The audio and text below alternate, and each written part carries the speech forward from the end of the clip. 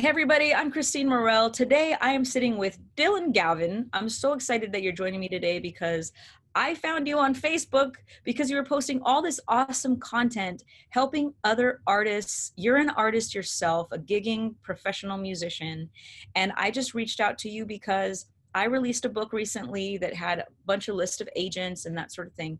And he had posted a comment that he had signed with a couple agencies within just sending a few emails onto some of those agents that were in my list in that book.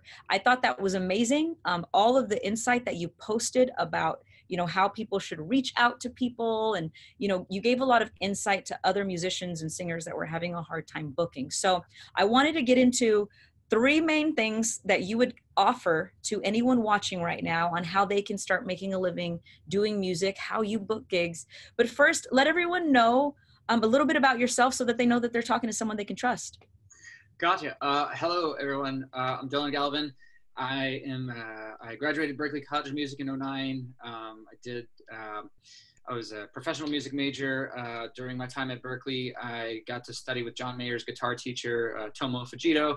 I actually did some master classes with John Mayer himself. I worked with James Taylor's brother, Livingston Taylor. And I've won some random various awards over the years, and I've been doing music professionally. Since graduating college, I have successfully avoided a 9-to-5 day job. But doing music is definitely, it's like 2 full-time jobs. So it's definitely kept me busy, but I've been able to do it and pay off my student loans, my rent, all my bills, everything for over 10 years now. And I play in Los Angeles, which is a very, there's a lot of musicians here. So sometimes it can be thought of as being competitive, but knowing certain professional etiquette really helps. And I learned a lot of things the hard way. Like, I did a lot of wrong things. I have done pretty much every wrong thing. So I can help you save some time here with the information. Awesome. I'm so excited. I'm so super excited.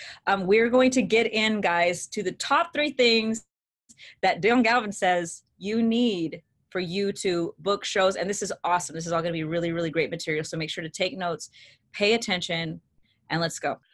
Okay.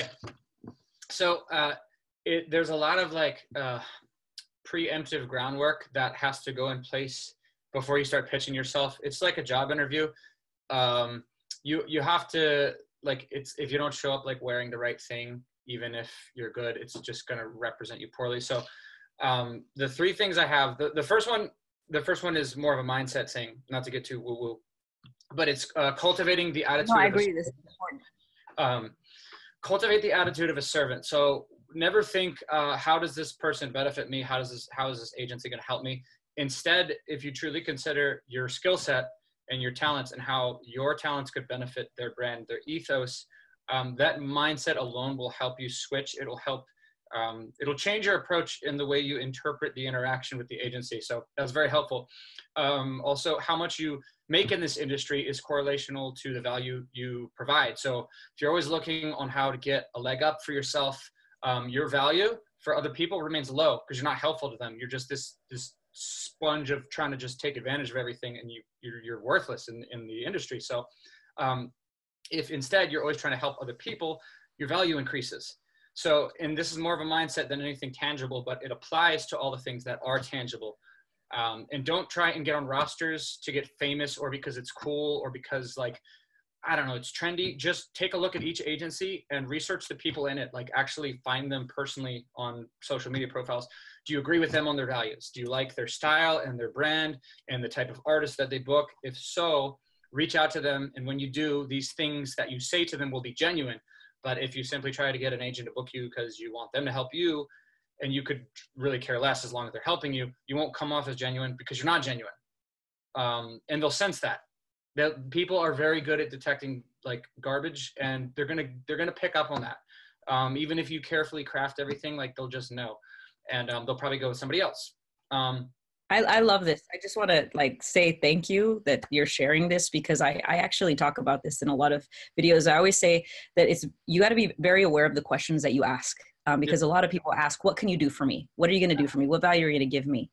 But if the question, this is just reiterating exactly what you're saying, if the question that you ask is, what value am I going to give to this venue? What value am I going to give to this agency? What value do I give to my fans? You'll always receive, because you're giving something, and that's what we naturally do. We exchange, right? If we make a great hamburger, someone's going to give us money for that hamburger. If we make great music, someone's going to give us money for that music. If we know how to entertain, people are going to pay us. But so many people get on stage and just go, people should pay me just because I'm up here, rather than what am I actually doing for this place? Am I making bringing more people in? If not, am I making the people that are here spend more money at the bar? Or, what am I doing to bring value and to justify why I should put money in my hand from this person? So exactly. I love that. Thank you. Because it's like ultimately at the end of the day, it's a monetary exchange. So like they're giving a temporary investment into you. It's like a very short term. It's like a loan in a sense. You're going to give them ROI. If they pay you $500 and you gave them $100 of business, it costs them $400 to have you. So why would they ever have you back? That doesn't make any sense.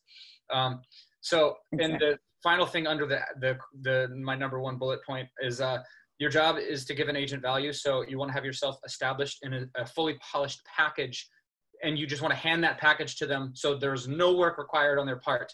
Make their job easy. And that's another thing that's tied into value. If you can do that and bring your experience and your skills and your value to them in a nicely wrapped package, you greatly increase your chances of them adding you to their roster.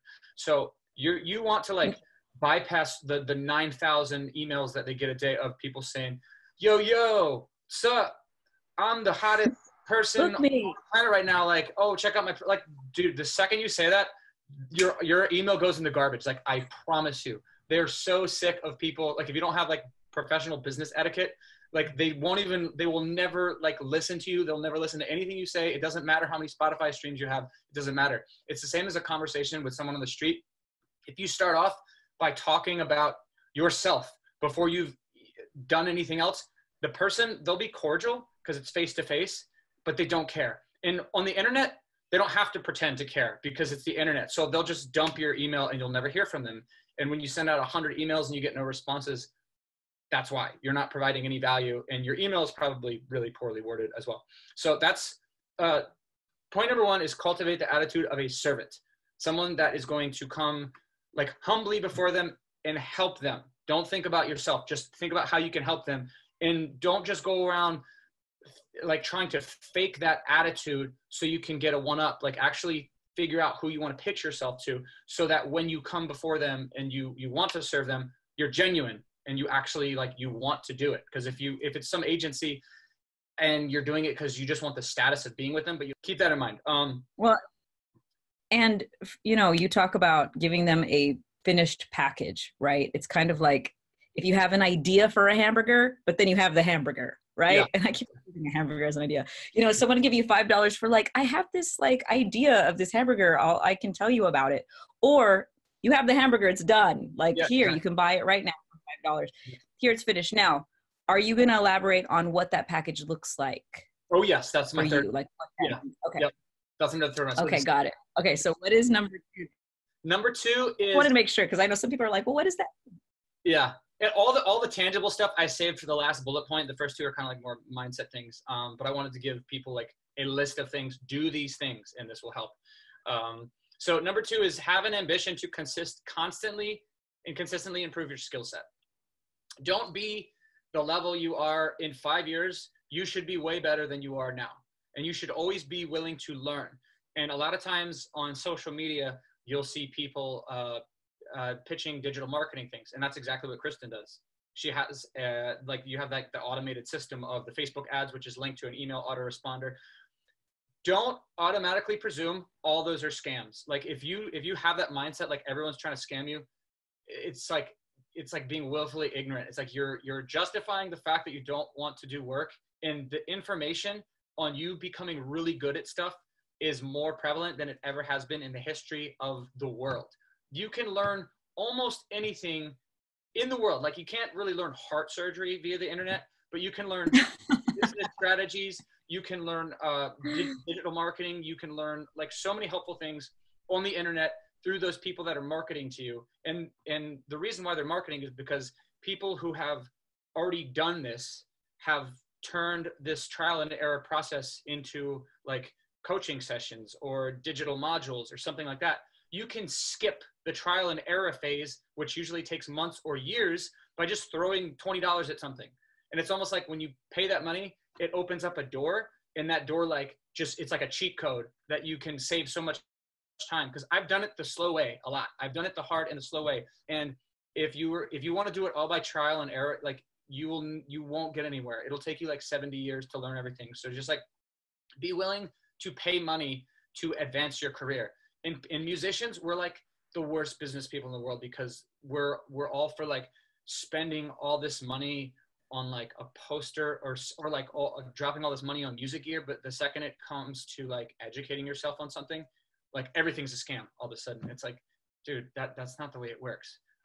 Sometimes there are people who are kind of scammy. They do like a mixture of like white hat marketing and black hat marketing. And white hat marketing is like basically using marketing strategies to get the right product in front of the right person. And black hat is like, hey, here's 4 hacks for the algorithm on Spotify to get you 100,000 plays or get like 50,000 Spotify listens in 24 hours. All those like overnight things, they don't work. They're all scams, and they all will bite you in the end. I've done some of them, so I know. Don't do anything that's like get 10,000 likes in like 24 hours. I literally have messed up. Don't do that. They're all bots. Yeah, but I've done it too. I did it too, because I was like, what is this? Because they're like, I guarantee you it's real people. And then you click on their profile and it's just like one photo of like an orange. And I'm like, it's technically a real person. And like, literally, they're not lying. It's not a bot. It's a real person. But what they don't tell you is that these are click farm countries where they don't have the best economy. So people are literally hired to make profiles and then just like things all day. And that's their job. And so that was a real person. Yes, they created a real profile and they liked your thingy. You got your page in front of them. That's the only interaction you will ever get with them for the rest of your life, is that one like. And they'll never buy anything. They'll never come to your show, because they're just in a room clicking like all day. And that's what they don't explain to you. So and at that point, I mean, you can't monetize that. So you can't make money off of fake, or even whether it's real people, they're not real fans. They don't care about your music. It's better to have 100 real fans than to have 10,000 people who don't care. Or just in the Philippines, hitting like, right? So you can't monetize that at all. At that point, the people that are spending all this money on YouTube plays and Instagram likes and all these things, they're doing it just for vanity, just so that someone opens their Instagram and goes, oh my God, you have 20,000 followers. It gives them some sort of, like, I'm cool. I'm the cool person in the room. But if you can't make money off of it, what does it matter? If you're going right back to your job at the gas station and you're not doing what you love, why did you waste that money? You could have very well spent that money. Again, what you talked about that musicians never spend on, but educating yourself on things instead of, let me get 10,000 likes overnight, thinking that that's going to somehow translate into money, which it doesn't. So that's a great point.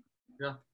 And also on top of that, when you do those hacks to like get a bunch of likes on your Facebook page, not only is it not valuable, it damages your actual fans. It damages the algorithm senses this humongous chunk of your Facebook likes that never engage with anything. And so then the algorithm goes, oh, the content you're posting sucks. So we're going to derank it in favor of someone else's content. And then your actual fans who want to see you, they stop seeing your stuff because some dude in Bangladesh, clicked like. Just be aware of that. Like there's not really, you can hack things, but that's not a hack that's legitimate. In terms of hacking, like paying money to educate yourself is like a form of hacking, because you're learning something that someone already took the time to get the data.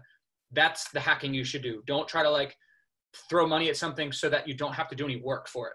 Throw money at something so that you get the information you need to then work so that your time and your energy is spent effectively, rather than just like throwing things to the wind and see what sticks. Because I've done that a lot, and I had to learn a lot of hard lessons. And that's why I bought your list, because I lined up a tour.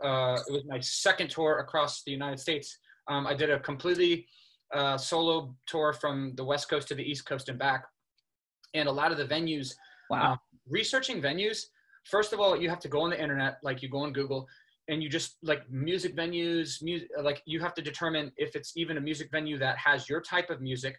Then you have to do all these gymnastics to find out who does the booking. In the turnaround on restaurants and bars is like so fast, and it's never the same person. And I even have like old contacts from a previous tour, and I went to go contact them and they're all gone. And so it's like I lost touch with that venue. So you then have to do that. And then you have to send the right email to them and pitch yourself properly. And it's just like, if you just pay for that list, it saves so much time. Cause I think it's about a week per venue. Per venue. If you're shooting randomly, like in the dark, and it's hours and hours of work. And at some point you're like, I don't want to be a professional Google music venue searcher. I want to play freaking music. So how do I not do this? Then you pay money to someone who already did all that. And then you can save that time. That's when you should spend your money. And the list that Kristen made is like a hack. So I would suggest doing that. Thank you. No, that's a huge point. I had set up a 25 city tour a couple years ago, and I did it myself, making all the calls. And I tell everyone, I'm like, it took me 3 months to set it up. And while I was on tour, I was still booking for the last few weeks of the tour. So I was still on tour, following up with venues, so that the last 6 weeks of the tour, because it was 3 months on the road, the last 6 weeks, I was still following up on emails, checking with the booking agents, checking, working out where we were going to stay and all that kind of stuff. It's a lot of work. If you can just fast do that part, that'll save you the most time. But you talked about how there's a lot of like scammy things out there, and that a lot of people kind of have this attitude that everything that they see online is a scam, right? And also everything out there is like a conspiracy, that the government like hates us, and everything is just everything's a conspiracy, everything's a scam. I deal with it because a lot of people reach out to me and they're like, you're a scam all the time. But we have the internet now where people can actually research other people. And this is what I tell people. I'm like, all you have to do is like, for me, and I'm like, just go to my Instagram and you'll see that for the last 10 years, I've been like traveling the world. So obviously if I'm going to share this information with you, then it's probably from experience, you know what I mean? And so that's what becomes kind of crazy, because so many people are like, nope, it's a scam, but they don't even do any type of research. Yeah. It's that they're self-validating their own laziness, or like, they're like, well, I don't want to accept the reality that being a musician is this hard. So I'm going to just make up a narrative that it's all lies. And I just haven't got my big break yet. And it's what I imagine it to be. And everyone else is like trying to scam me. It's like, no, it's really hard.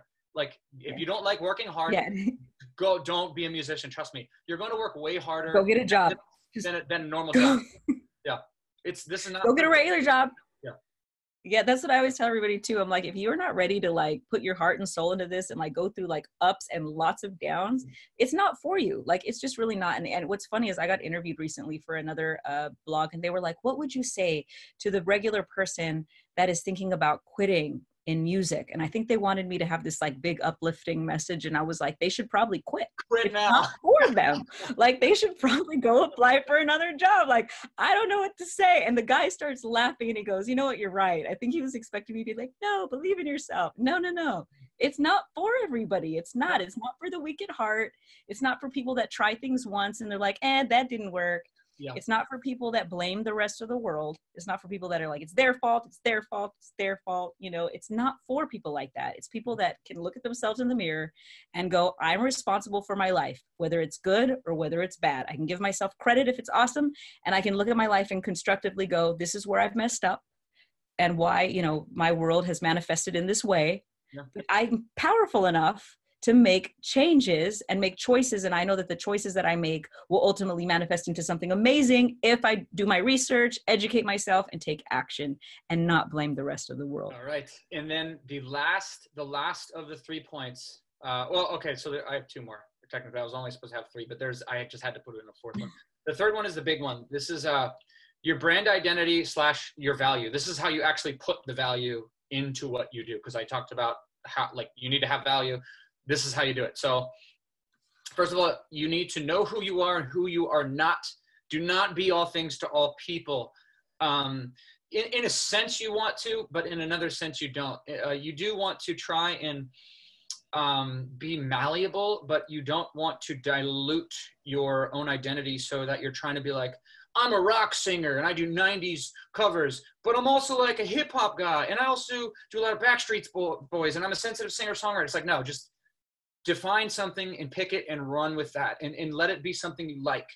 But if you're like, I like singing songs about sharks, that's too weird. Like that's too, you can't, I mean, you can, maybe you can like market yourself as the person that sings about sharks, but it's a really, you have to be keep in mind, it's a really niche market. So how many opportunities do you get sharks? Like how many people are going to want that? If the answer is no one, then you don't have a career. So you have to find like somewhat of a middle ground between like what you know people are going to want and what you truly want to do, and like kind of go like somewhere in the middle of that. So the more close it is to you, the less work you'll have, and the closer you go to them, the more you might not necessarily like doing it. So find that healthy middle ground in between. So yes, a little people pleasing to your set is okay, but you don't need to worry that not everyone loves you all the time. I would almost say that's not good. You don't need to just, play Sweet Caroline and Freebird and Wagon Wheel on loop forever. Yes. Okay. Piano Man. Don't ever request Piano Man. Just don't do it. You're gonna like, oh, that's a creative one. Good job. 4 hours of cover songs. So it is gonna make you, and this is for, I'm kind of leaning towards an agency that's gonna book you as a cover musician, but I'll try to nuance the difference between original agencies and cover agencies because they're both looking for very different things. They're not the same, and so are clients. Like an original music festival, you're not going to pitch yourself the same way to that as you will like someone who wants live entertainment for their wedding. So like these are two like separate identities, and I've tried to take those separate things and find the elements of both that can have crossover and then use that as my identity for my website. And you can see that I have a portion of my website that's just for originals, and a portion of it, like I literally have a part in my sub menu that's like Dylan Galvin live entertainer, and that pops up a little menu and you can see all the things in that menu, because that audience could care less about my original music, and my original audience doesn't necessarily care about like all my cover songs. There's a little crossover, but not much. Like you can play cover songs at an original venue and you can play original songs at a cover venue, but overall you want to pitch yourself differently because the end client is looking for very different things with each of those. And it took me a long time to balance my website. That's great. I love that you brought that up. Yeah, I love that you brought that up. Sorry. Tricky thing. I had to reformulate my website like 30 times or so before I found the right balance. But yeah, if you want to steal it, it's Dylan Galvin, Dylan like Bob Dylan, Galvin like Calvin and Hobbs with a G, DylanGalvin.com. And you can go on there and you can see how, like when you first get to I'll actually put it on the screen. Okay, awesome. It's like when you first get to my website, it's for original stuff. But when I have someone that wants to hire me for a wedding, I actually send them to a secret link that's Dylan Galvin, and then it's my live entertainer press kit. And that's like a 1-page version of everything compiled into like one scrolling page that they would possibly need, but it's not necessarily my original stuff. It's like all the things that would be for cover artists, and client testimonials are a huge part of that, but I'll get to that in a second. So you want 4 hours of cover songs, 4 50-minute sets. That's generally enough. Cover gigs are rarely longer than 4 hours, and a 4-hour gig is kind of like by the end of it, you're like, I want to go home. 5 hours, like I've done that once, I think. But generally 4 hours. A lot of them are 3 or 2.5. That's like most of them, but 4 is good because then you'll have some backup songs. And 1 hour of original music. That's generally like original festivals are only going to want you for one set. So if you have 1 hour of original music, that's good. 4 hours of covers, that's good. You want to have a good live show. And this is only for engaged audiences, not for background gigs. Background gigs, actually, a lot of what I do are background gigs, and they're not particularly satisfying, like artistically, but you make money, you live off of them, and they help you get the better gigs. So the frustrating thing about background gigs is that no matter how good or not good you do, the reaction of the audience is generally always going to be the same. They just don't react. You can be Mozart. You can No play reaction. the amazing thing ever. And it's just like, it's like playing for a field of cows. Like they're not there for the experience. You're just like background noise. But for the audiences that are engaged, this book right here, everyone should get this book. It's The Live Music Method by Tom Jackson or something. What's his name? Tom Jackson. Yeah. I'm not affiliated with him. He's not paying me money. He probably should. But this book basically is a methodical breakdown of everything to put in your show to make it maximally engaging. And Taylor Swift and who else? Jars of Clay. Other artists have used this. Like if you ever go to the band Perry, it's live music production. So not necessarily like fireworks and everything, but like how to, what way to order your song. So one thing he does is he take your whole set list and number your songs 1 to 5 in terms of how much energy, their energy level. And then you basically graph out this certain, this like arc to your set, and you want each set to follow this very specific flow. And each song in the set list should have this continuation on the previous song. And like there's certain moments where you talk and certain moments where like you go completely unplugged and walk into the audience, and you create these moments as kind of the show is like this giant advertisement for your brand, and these moments are the real magic. But that's what separates like a dude playing acoustic covers in the corner from like something that changed a person's life. It's like putting those moments and doing everything intentionally. And he talks about like from like when you sing this line of the song, you lean to the left and you look at someone over to the left. And when you sing this lyric, like you look at someone to the right, and you break the audience into like quadrants, and you sing rotating to each one of the quadrants. It's like so specific. I would have never figured any of this out. So this is the book.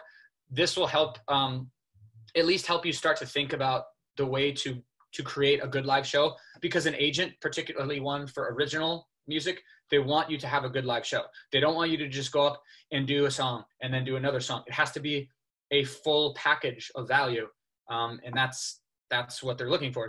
You want 3 to 5 videos showcasing what you do.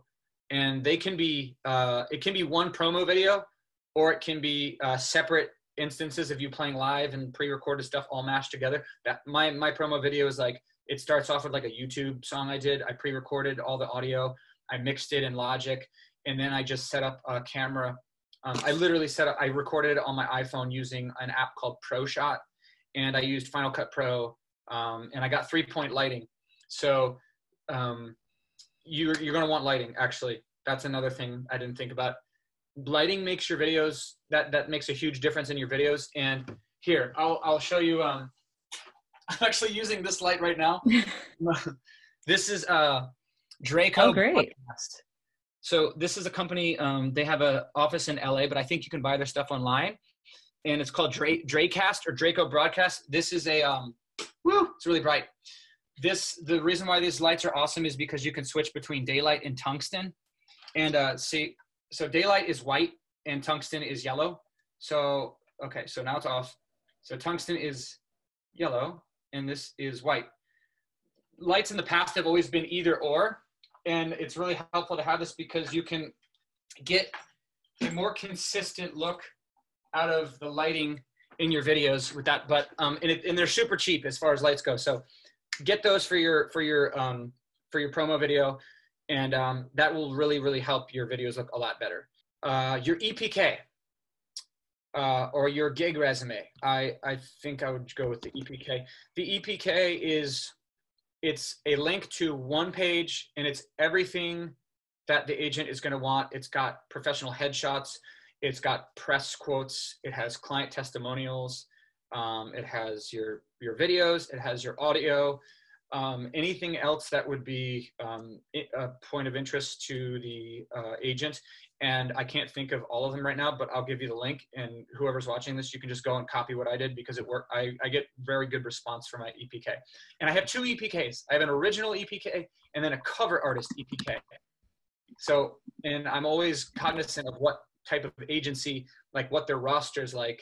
and what they're looking for, and only send the right one to the right agency. Like, don't send your, I'm a live wedding entertainer to some person who's trying to book a festival. They're going to be like, we don't want a wedding singer. We want like a creative stomp folk band, or, you know, whatever your thing is. Client testimonials, super, super important. I have a whole page on my website dedicated to client testimonials. Social proof is, people are like, we're like little sheep. You just need someone else to kind of give the go ahead. Like, the first person who's going to start dancing at the night, you need that first person to start dancing, because everyone else is going to follow them. But they're not going to do it until that one person. And the client testimonials are like the people on the dance floor. They're saying, hey, look, I booked this person. They did not like headbutt my grandmother and light my house on fire. They're legitimate. So the more of those you can accumulate, and the more specific they are, the better. Don't make them up. Don't make up client testimonials. Don't get your mom to write you one. Just go, if you don't have any right now, you can send out messages or emails to people you've played with in the past and tell them to give you something honest. I wouldn't worry about Yelp. No one really uses Yelp for live musicians. Sometimes they do, but you don't really need it. You can just put them right on your website. Also, Gig Masters and Gig Salad. I think Gig Masters is now called The Bash. These are kind of like musician directories, but they're like lead generation services for you. And you can get, if you get all this stuff together, you can put all that stuff there and get yourself in front of clients who pay for music. So you don't have to, these are the kind of shows like you don't have to bring anyone to. You just show up and you do your thing, you play songs, and it doesn't have to like be an amazing show. Like, you can just do your thing of cover songs in the corner. And that's actually, they're really good to like get used to performing on stage using those two. And probably the last thing would be a list of previous venues and press. And if you've played, I played a show for Levi's, like the Levi's jeans. I went on the internet and I found the logo for Levi's, and I put that on the front page of my live entertainer part of my website, because the second someone sees that logo, their brain goes, oh, that's familiar. That's like a big deal. And then they're intrigued.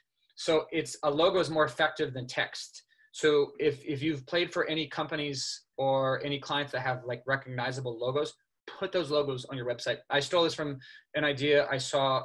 There was a guy from England who was like a wedding singer, and he did this on his website. I was like, that's a good idea. I literally Googled acoustic musician, I think, or like live entertainer, and I got like the top 5 search results on Google, and I was like, what are they all doing? And I just copied the best ideas and I put that on my website. And so that's all I did. I didn't Smart. Do anything. When people don't have an excuse anymore, like if you want to know how to do something, you just Google it, like you said. And I've used, when I first started out, going to like these websites like Gig Salad and Gig Masters, which I didn't realize they changed the name, but you can go on there and you can see what everybody else is doing. You can see their promo videos. You can see their song lists. You can see how they describe themselves. You can literally go on there and save yourself like 10 years of figuring out, or 5 years, or however much time. And you can literally just copy what someone else is doing right then and there, and customize it obviously to be you, choose your own songs. But you can just see, hey, these people look like they're getting booked a lot. It'll actually show you how many shows that they've booked. It'll show you they've booked 100 shows. So you would go on there and say, this person's booked 100 shows. They must be doing something right. Let me see their promo video. Let me see what songs they're singing. Let me see what their photos look like. Let me see what they're wearing when they take these photos. These are all things that are really important. We have to treat this like a business. I know too many people that are treating this like a hobby. Exactly. And you want to think of like your EPK as like, it should be an extension of you. The better it looks and the better everything is together, they're going to presume that you are as good as your EPK seems to be. But you'll never get the chance to show them that you're good if your EPK looks like garbage.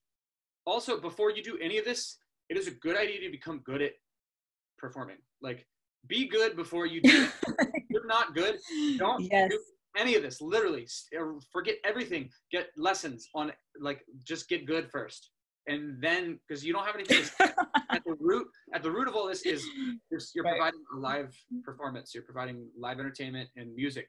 And if you suck at music, you have no business doing anything else after that. Like, don't be a life coach if you're like, you know, this slob like playing Xbox all day, and you like, don't do that. You have to get something. I meet so many people that are like, I'll learn my songs once I have a gig.